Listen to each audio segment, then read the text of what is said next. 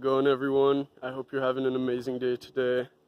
I'm taking a walk through my local park here. Found a nice spot of trees. Thought I'd film a YouTube video for you guys. I wanted to make it about social anxiety.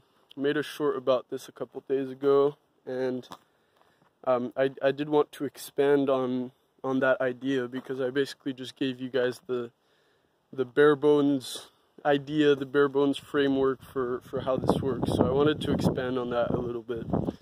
So with social anxiety, 99% of the time, it's going to be because you have some insecurity about yourself that you're not really comfortable with, you haven't fully come to terms with, and you don't want other people to figure it out, basically. You don't want other people to see that same insecurity within you and agree with it. You don't want them to validate it, because it's one thing for you to believe that about yourself and trying to repress that, but if someone else says the same thing about you, that's probably gonna sting a little, because at that point it's no longer just your delusional thinking. It's, someone actually believes this about you, so there's a good chance part of it is true. Anyways, you get the point. You don't want your insecurities revealed to other people because you probably haven't fully come to terms with them. And that brings me to the second part, which is how to deal with those insecurities. And I like to group them into two different categories. You have your insecurities that are just a part of who you are, and that's just how you behave, that's how you think, that's who you are. And you might have some insecurities about who you are, but at the end of the day, there are some things you just gotta accept. If it's the color of your skin or your eyes or the shape of your nose or certain personality traits or interests or tendencies you have in social settings, a lot of those can just be a part of who you are, and you just need to accept that and love yourself for who you are. Now, the second category of insecurities is when, there is actually something wrong here. You do have some deficiency in your character or whatever it is in some area of your life that you probably should get better at and should change. And those are the ones where you're justified in having social anxiety. If you're fat and lazy and don't exercise, and on top of that you're an asshole and you're broke and you just can't connect with people and just people don't like you, there's a very, very good chance a lot of that is something you can fix. It's a big part of that is not going to be it's just who you are, just accept it. No, like if your life sucks, that's probably on you, and fair enough if you have some social anxiety, because if your life is in shambles, why shouldn't you have social anxiety? Okay, like because you feel like you're not enough to be in that environment. You feel like you're a fraud, like, oh, they're gonna figure me out at some point, right? That's where the social anxiety comes from at a certain point. Now, to prevent that from happening, you have to come to terms with your insecurities or eliminate them altogether, depending on what type it is. So if it's the first type and it's just part of who you are, and maybe it's something you don't like about yourself, but you really can't change it at all, just accept it, man. Just be like, I love myself. This is who I am. This aspect of me is not going to change, and there's nothing I can do to change it. It's just part of who I am, and I love myself, so that you got to accept it, It's just part of who you are, and hopefully you love yourself enough to accept that. And if you don't, go do it. You can actually control it. Right? You can make an effort to love yourself more and respect yourself more. But that brings me to the second type of problem, because you can make the effort in your head to love yourself despite your insecurities, and that works very well with the first type of insecurity. But at the end of the day, especially with the second type, you have to actually put in some work. Like you're gonna have to actually do something that's gonna improve your life in some way. So whether it's you start going to the gym, get in shape, you start making more money, like start learning things to make more money, or start learning charisma, learning, how to talk to people, how to influence and get people to like you, how to, all these different things, like your facial expressions, your tone of voice, your body language, all the different things that you can use to communicate to people. You can learn about that, get better at actually talking to people. A lot of the time when we have social anxiety, I've noticed this in a lot of people, including myself sometimes, the insecurity that is creating the social anxiety is just that you don't really know how to interact with people. You don't have the social awareness or the skills yet to actually successfully communicate with someone and have a good interaction. That's where the anxiety comes from a lot of the time. So, and that is, part of that, if you're an introvert, maybe it's just part of who you are, just accept it. But if it's because you have no social awareness and you can't pick up on social cues, then learn to pick up on social cues. Learn what the social cues are, okay? Like closed off body language. They probably disagree with something you said, or they're off put by you in some way. And if they're not like completely relaxed, if they're like arms crossed and like, their eyes are kind of squinted, they're kind of looking at you like, what did you just say? Like, that means that, that's probably a bad sign. This is stuff that you can learn to read, okay? And it's really not that complicated. It's not easy. It'll take a lot of work and effort and time, but really it's not that complicated.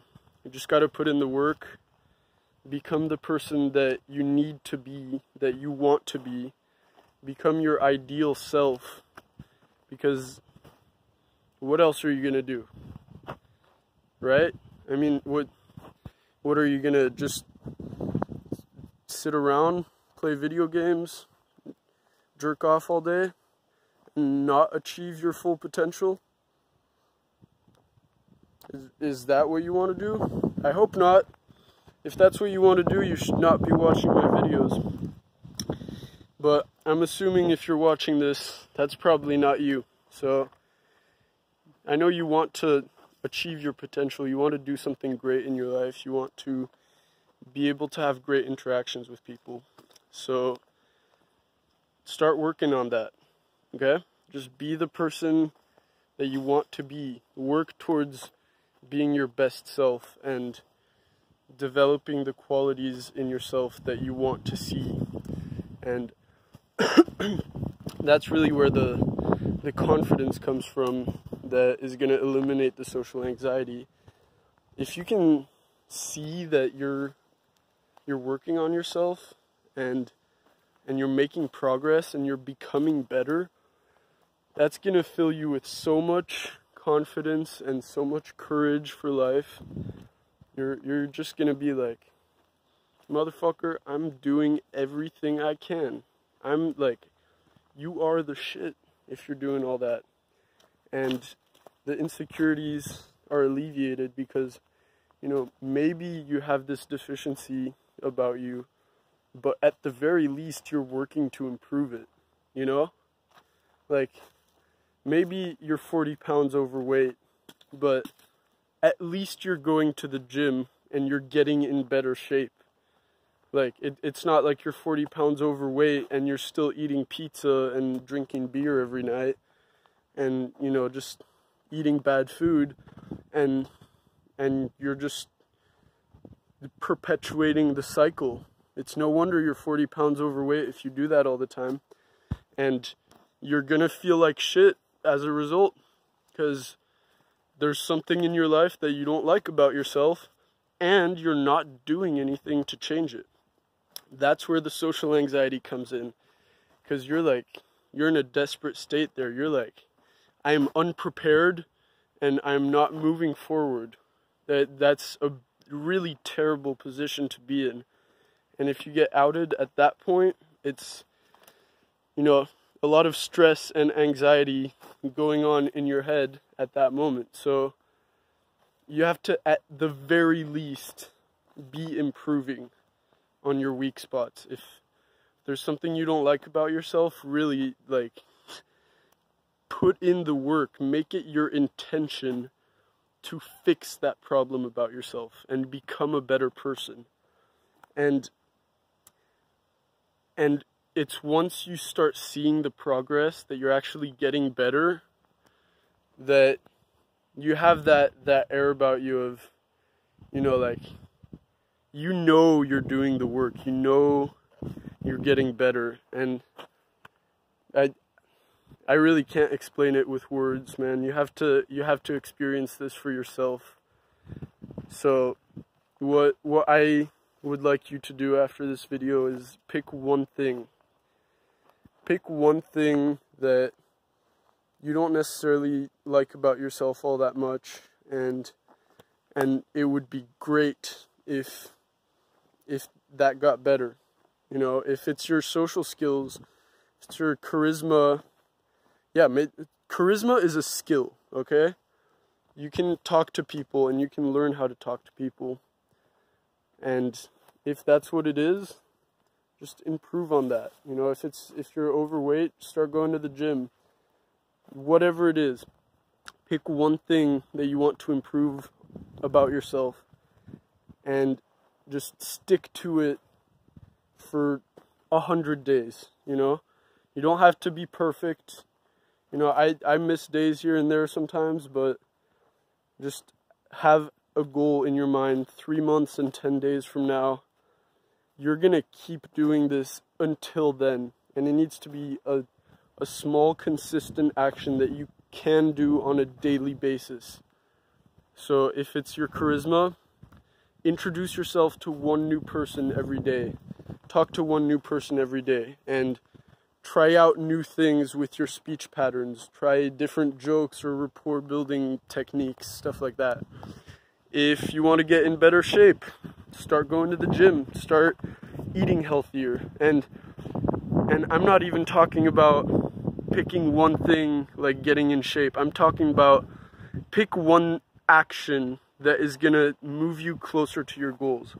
So if you want to get in better shape, pick an action like go to the gym every, 3 days or every week, 2-3 times a week, whatever it is for you. Whatever you think you can manage right now, just do it, okay? Just commit to making that a priority. Make improving yourself a priority and be diligent about it, because that's really when you start seeing the results. Okay, so pick one aspect of your life that you want to change. Pick one action that you're going to do to improve on that, and just stay consistent with it for 100 days. And if you miss a day or two, it happens, like, don't beat yourself up about it, seriously. The important part is that you don't stop, you get back on the horse, because if you make it 30 days straight and then you miss one day, like, sure, that sucks. You lost your streak of doing things consistently. But if you stop there, you only made it 30 days, okay?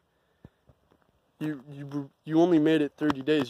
You only get to see the results of 30 days worth of efforts. And while missing a day might be a little setback, it's a lot better to just get back on it and keep going. If it sets you back a day or two, so what? Just do it for 2 more days, and then you're back up to where you were before, and you can just keep going, keep improving. It's the consistency over time that's going to get you those results, that is going to fill you with the confidence you need to really come to terms with your insecurities, be comfortable with them, be okay with them. And so, if it's something about yourself that you can't really change, that's going to take some spiritual work. You're just going to have to accept that.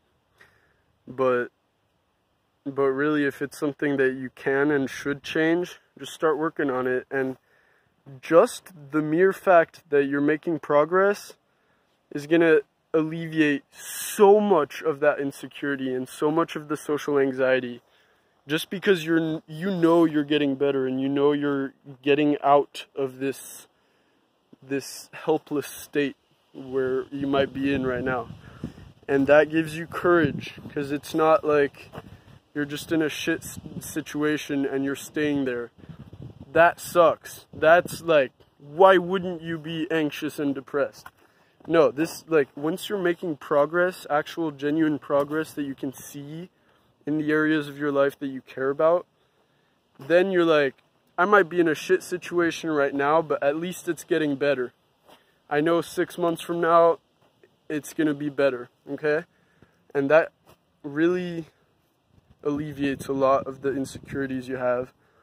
And insecurities, as we mentioned at the beginning of the video, are really the basis for social anxiety. So if you can come to terms with your insecurities or eliminate them altogether by just becoming better, then you will be able to eliminate social anxiety. It's really not that complicated. It just takes hard work, dedication, time, and effort, okay? You just gotta learn to love yourself, learn to accept yourself for who you are, but also learn to love yourself for who you could be, and chase that person that you could be. And that is just gonna, that's how you get rid of insecurity and consequently social anxiety. So I think you get the point, guys. If I keep talking at this point, I'll just be repeating myself. So I hope this has been helpful for you guys. I hope you were able to take something away from this video, something useful. And yeah, let me know in the comments if you like this video, if you found it helpful, if you like this more sort of free-flowing lecture type thing, or if you like more structure in the longer videos. Let me know what you think, guys. And if you like this video, hit the thumbs up. I appreciate it a lot. Every like counts. And yeah, it just makes me happy. I'm not even talking about the YouTube algorithm. Just like, if you wanna make me happy, drop a like. It'll let me know that this was helpful and that you liked the video. And yeah, I will see you guys in the next one very soon.